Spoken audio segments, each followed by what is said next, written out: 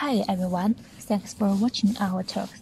We will introduce our action boosting for object-oriented visual navigation. Here, we'll first introduce our motivation. As we know, in the visual navigation, the agent always takes actions based on the current view. However, this may lead to a problem, like when the obstacle is coming up or when the agent is about to get stuck or deviate into the wrong direction. It may be too late to take emergent actions at that time. So, we hope the agent could foresee the potential failure and make the plan in advance. That's why we propose action boosting. Then it comes to our framework. Our work is based on the N actor baseline. Firstly, the input takes RGB and depth images, and the ResNet backbone encodes them to get the RGB and depth review features, respectively. Concatenated together, these features are put into a GRU to generate hidden state. Then the navigation policy predicts action and value. That's the baseline. Then comes our idea. We expect the agent could foresee the coming situation. Therefore, for each time step, the agent should keep a memory for previous steps and then predict the most suitable action.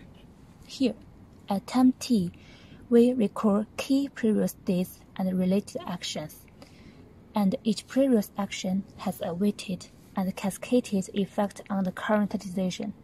That's what we call action boost. During the experiment, we first add the detection module on the baseline. The detection embedding is based on the object relation graph with a JSON encoding. However, we find it of little help in the navigation performance. Then we propose our action booster methods. We respectively train the module with the fixed action weight W or the decaying weight.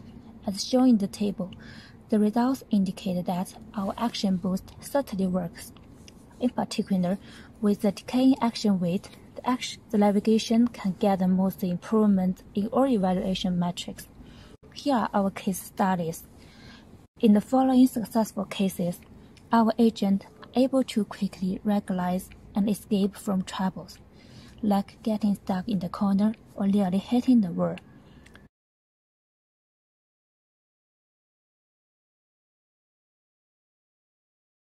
Our agent can also avoid the obstacle and take actions in advance, like turn left when it has a distance towards the wall rather than getting near the wall. Meanwhile, it can quickly exclude the impossible areas and change directions. In this field case, the agent is not well trained with looking ahead or looking down. Therefore, the agent can't observe the target, television, which is on the higher place.